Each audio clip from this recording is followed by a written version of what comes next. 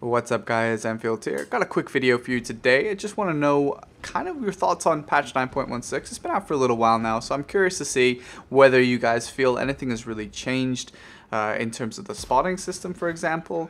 Do you feel anything's different? And let me know if you do, or do you just sort of see business as usual? I also want to know about the Paris map, which I for some reason still haven't gotten.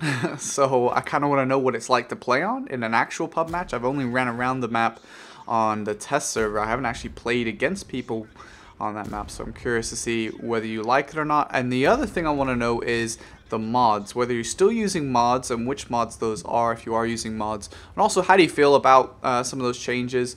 For me personally, like the damage indicators I think could be tweaked. I think they're a little bit intrusive. I like the information they give, but I think it could be displayed in a more reasonable manner, perhaps a little bit toned down. It's a little bit in your face. I mean, I guess that's kind of the point, but like I don't like too much clutter on my screen personally, so I'm kind of curious to see how you guys feel about that. So yeah, the last part of this video, I'm just going to let you guys know, going to be a couple normal streams coming up, but also on Wednesday there'll be a long stream for Black Desert, which is the MMO that I play. Now, obviously, you know, you guys like tanks and everything, that's fine. So if you don't want to watch that stream because it's a different game, feel free not to watch. But if you do want to come by and ask me any tank-related questions, feel free to do so. Just because I'm playing a different game doesn't mean I'm not interested in answering your questions.